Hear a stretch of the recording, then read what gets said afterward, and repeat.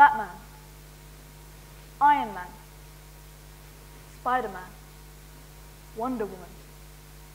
What do all of these people have in common? They're all superheroes. But what is a superhero? Someone who gives up their today for the people's tomorrow. Someone who's brave, courageous, and they don't even have to be real. They are a valiant hero who saves the day and maybe even gets the girl. Now, my dad, he grew up in very tough circumstances. The place he called home was a remote village on the side of a mountain back in my home country, Nepal. And life was quite harsh.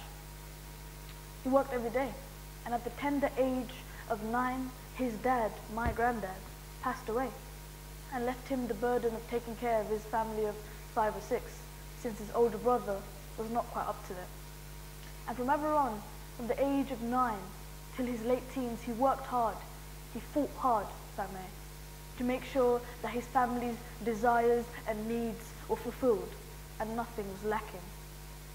And at the age of 18, he opted to join the British Gurkhas, part of the British Army.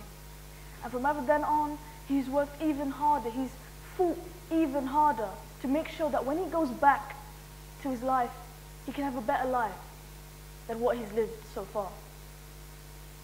A great man called Bill Wilson once said, "To the whole wide world, you may be one person, but to one person, you may be the world." And my dad is my world. He's my superhero. What can I say? If it wasn't for him, I wouldn't be here.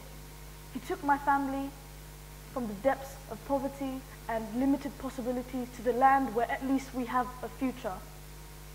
So I have the real privilege of having a real superhero in my life. Who's yours?